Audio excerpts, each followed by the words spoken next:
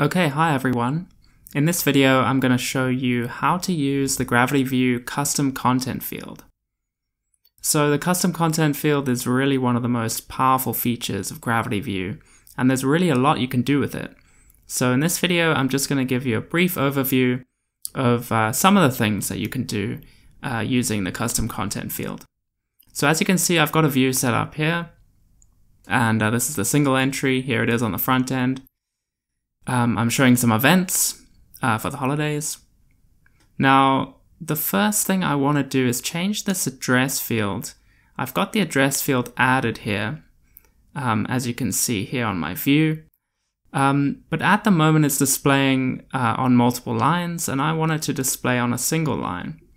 So what I'm going to do is just remove that address field, and instead I'm going to insert a custom content field by clicking on the Add Field button, and then just selecting custom content there at the top.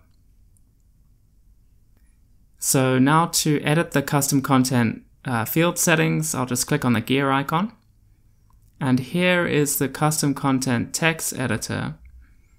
This allows you to add text, HTML, merge tags, and even shortcodes into your view for displaying on the front end. So here I'm going to add a merge tag. I'm going to add the address merge tags, and I'm going to add them all on a single line. So we'll start with the street address. We'll put a comma and a space.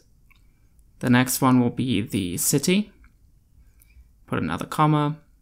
And then the final one will be the state/province. Yeah. And yeah, maybe I'll add another one. Nope, that's fine. Okay, perfect. So I'll click outside to save. I'll scroll up to update the view. And if I refresh it on the front end, there we go. As you can see, we've got the address, but now it's displaying on a single line instead of on multiple lines. So that is one simple use case for the custom content field. But we'll go through a couple of other examples.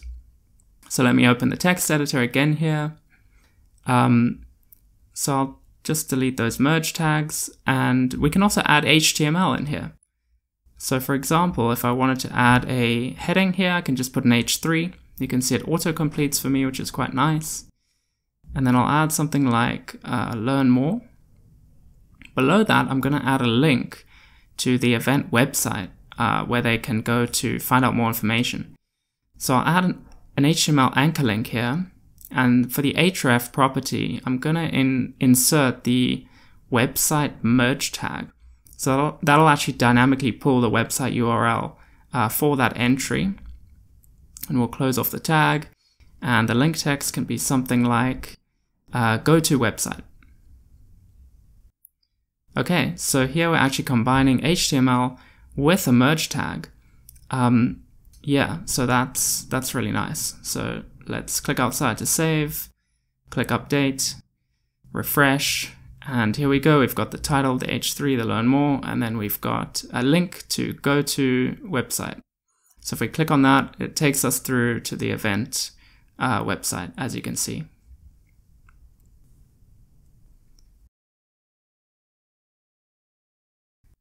Okay, cool. So let's go through another use case here. So let's open the custom content text editor again. And this time I'm actually going to add a shortcode here, a Gravity form shortcode to embed a booking form into the single entry. So I'll add it below our HTML here. So I'll just type in the shortcode here, Gravity forms, and the ID of the form. And this is going to be our event booking form.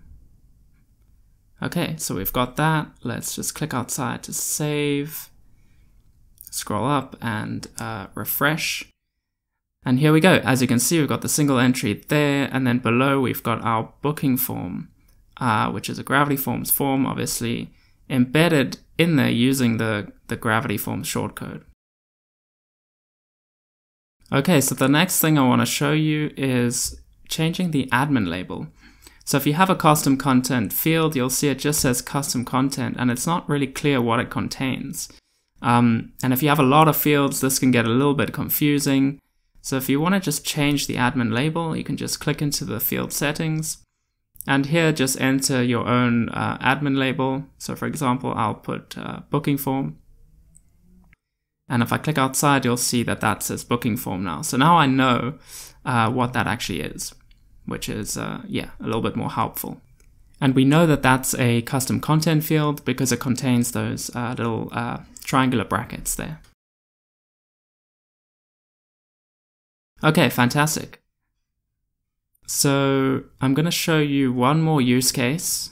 I've got another view set up here with the custom content field. So if I click into the field settings, you can see it only contains a single merge tag for the website field. But another thing you can do with custom content is to embed video players and audio players and other things into the view, which is quite nice. WordPress by default handles embeds really well, and this carries through to the custom content field. So I've got a website field there, and that's actually a YouTube video link. To get that to render as an embedded video player, all I need to do is just check this box that says render embeds, and you can see I've done that already. So if we check this out on the front end, you can see that we've got our videos displayed as, or embedded as actual video players here on the left. So we've got different categories and different tags. So yeah, this works with a bunch of different websites, including Vimeo and SoundCloud and lots of others. So yeah, this is another use case for the GravityView Custom Content field. There's really a lot you can do with the custom content field, so feel free to play around. And if you have any questions, check out our documentation or contact our support team.